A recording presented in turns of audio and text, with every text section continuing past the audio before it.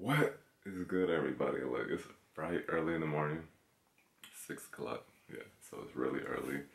It's a blessed day, you know. Just woke up, I got to studying, and then I was like, oh, I was gonna listen to the sermon. I'm like, nah, what he's saying is way too good for me not to just be playing.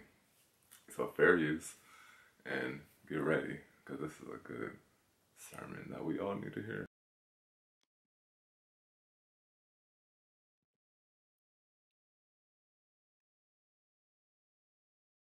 Alright, so this is called Bamboozled by the Blessing.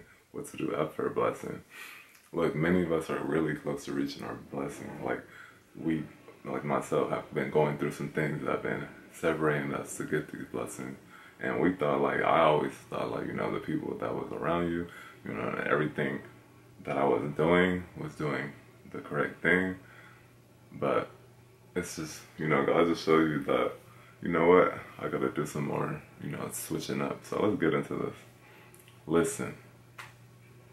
Have y'all ever seen your friend going into a relationship that was going to end in disaster before it even started?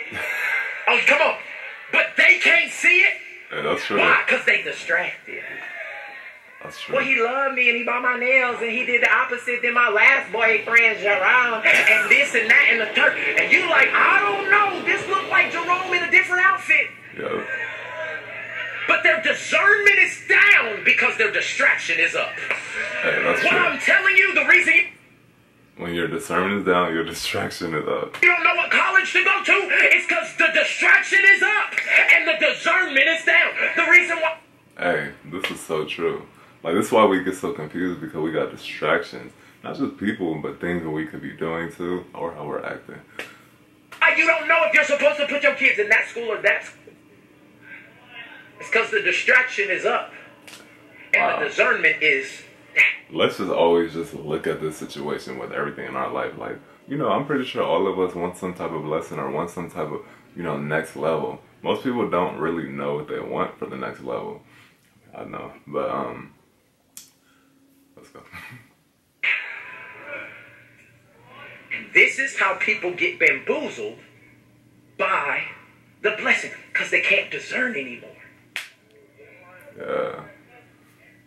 A blessing could be somebody that came in your life. That could be a huge blessing that you can't discern anymore because you're distracted. So once you're distracted, you lose that blessing.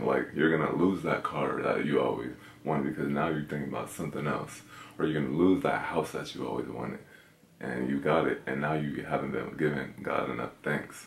You're going to lose that man that you have because you have not prayed with him. You started losing track. Ever since you got with him, you started getting too comfortable. You're going to lose that woman because now you started getting comfortable. You didn't involve God in it. You stopped praying. You stopped doing what you used to do to get her. That's what he's saying.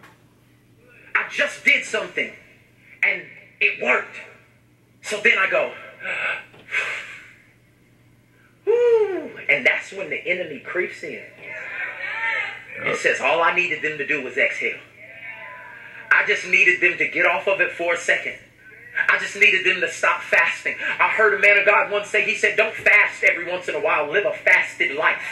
He said, because at the moment that God does the victory, it's not a time to say, whew, I'll do that again on 21 days of prayer and fasting next year. That's a lot of time that my discernment is down, where I'm not as keen to hear the whispers of God. This is so true. You gotta really be because then God is always speaking to you, always, and he's not gonna say anything negative. He's always gonna give you the positive, real truth. Sometimes we don't like to hear it, and that's when we think it could be the devil. But that's why he's saying your distraction is up and your discernment is down. When your discernment is up and your distraction is down, then you're able to recognize everything for what it is. Which we could really go back for that with the world. Most people don't have a high discernment, so that's why they can't see everything that's happening, because their distraction is higher than their discernment. This was an amazing way to put this, and I only went through damn near just 2 minutes. You gotta watch this whole video.